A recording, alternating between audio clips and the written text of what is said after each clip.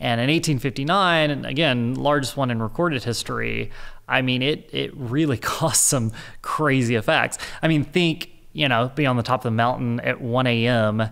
and literally being able to read because the night sky is lit up by aurora. Aurora, okay. And, Wow. and aurora at latitudes like as south as, you know, the Caribbean, you know, equatorial countries that were literally being lit up by these massive,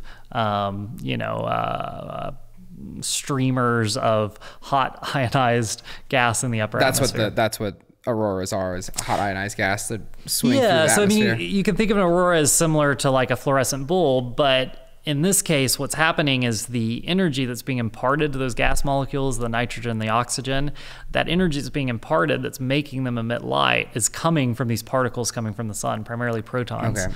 You know, when you see aurora, especially at like, you know, the poles, that is a good thing because that aurora, that glowing gas in the upper atmosphere, that radiation's causing that effect and not coming down and harming us. That's partly the magnetic field. That's partly shielding effects of the upper atmosphere.